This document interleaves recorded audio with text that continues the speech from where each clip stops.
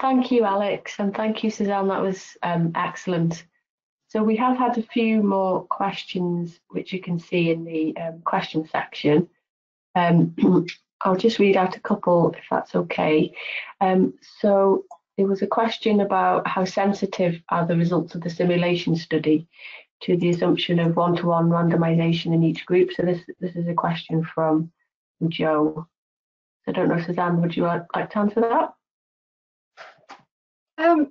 Yeah, so the short answer is that I don't know. So in this simulation study, we only looked at a sort of one-to-one randomization of patients in the trials. So we didn't actually consider what might happen if we had this sort of unequal allocation ratio. So yeah, the answer really is that I don't know at the moment, and without running more simulations. Yeah. Okay, and Kate asked, does the same argument apply to relative risk of binary outcomes where the standard error is related to event rates on control? Do you want to take that, Suzanne, or do you want to take it? I think you can take that one, Alex. Yeah, Chris, you're absolutely right that what was particularly mind-numbingly daft from me was that we have seen this before exactly, and odds ratios and relative risks also have the same induced correlation, and as the effect size odds ratio gets larger, this correlation gets bigger.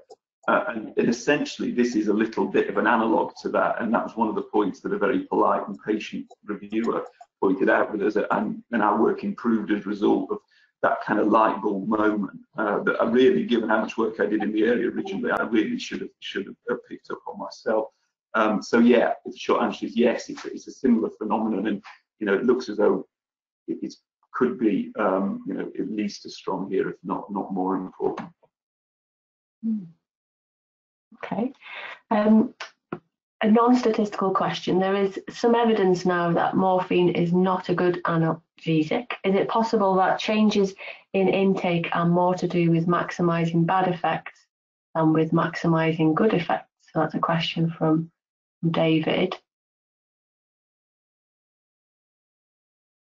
I'll jump in, Suzanne, unless you better. I haven't got a great. No, go ahead. Sorry. I think that's one for Brett, really. I mean, neither of us are clinical experts in this area. He is, so I don't even want to hazard to answer that. I'm really sorry. If you send the question to me, or if you get our paper, then do send an email to Brett. He's very active and very keen to talk about this work. So I'm sure you'll get a good answer from him.